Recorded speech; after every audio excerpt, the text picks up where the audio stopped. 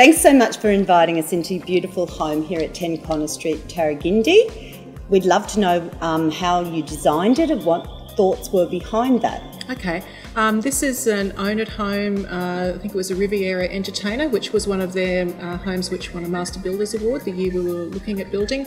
Designed because it was a very easy home to live in, open plan.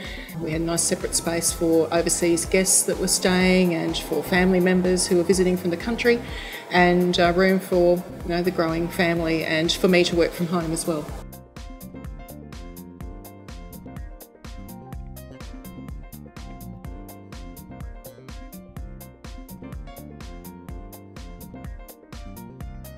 It was also lovely that we had a flat block in a cul-de-sac, which is also a very difficult thing to come by in an area like Tarragindi, which is so close to the city with the bus stop out the front. And, yeah. All those things made living here very, very easy.